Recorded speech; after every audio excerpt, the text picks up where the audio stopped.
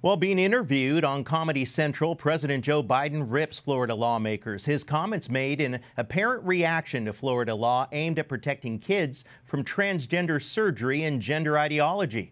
Supporters say those laws in Florida respect the rights and responsibility of parents. White House Correspondent Owen Jensen reports. Owen. That's right, Eric. You can see a full clip of the exchange if you want on YouTube. President Biden says what Florida is doing, he calls it, quote, cruel. Now, he talked about passing legislation similar to same-sex marriage to stop them. On The Daily Show, President Joe Biden says now transgender kids is a really harder thing. What's going on in Florida is, as my mother would say, close to sinful. I mean, it's just terrible what they're doing. Slamming lawmakers there and going on to say a few moments later, what are they thinking about here? They're human beings. They love. They have feelings. Meanwhile, today, the president visiting Monterey Park, California, where several were killed or wounded in a January shooting. The president wants to increase the number of background checks to buy guns.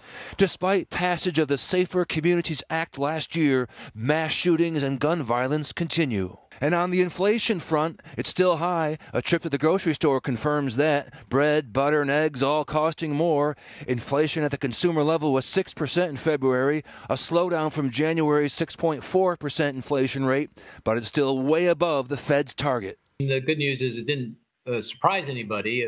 But the bad news is that inflation is still hot. The new inflation numbers arriving as the collapse of Silicon Valley Bank has shaken the tech industry, and Americans might have worries about their own money.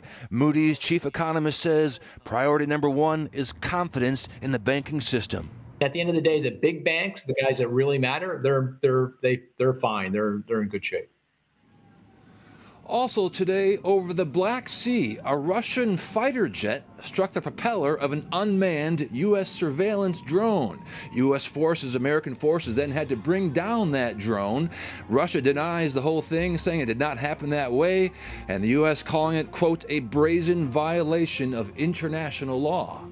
At the White House, Owen Jensen, EWTN News Nightly.